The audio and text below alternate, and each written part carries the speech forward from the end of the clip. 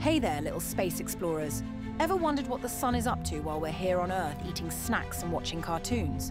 Well, guess what? The sun is not just hanging out quietly in the sky. It's actually screaming. Yep, our bright, shiny sun is loud. Like rock concert plus a dinosaur roar loud. But, plot twist, space has no air, so there's no sound.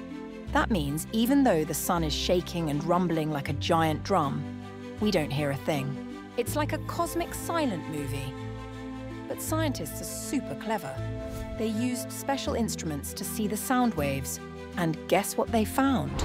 Inside the sun, gases are moving around like a giant pot of space spaghetti soup, all bubbling and bouncing. Imagine it going blub, blub, blub, blub, blub. That's the sound it would make if sound could travel in space. The sun is up there going, I'm hot, I'm huge, and I'm loud. I am the star. So basically, the sun is the loudest diva in the universe.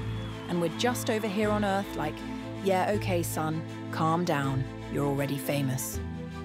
Oh, and those sound waves actually help scientists learn what's happening inside the sun, like a giant solar stethoscope. Pretty amazing, right? So next time you look up at the sky, remember, that big glowing ball isn't just lighting your day. It's up there throwing a fiery dance party with no music.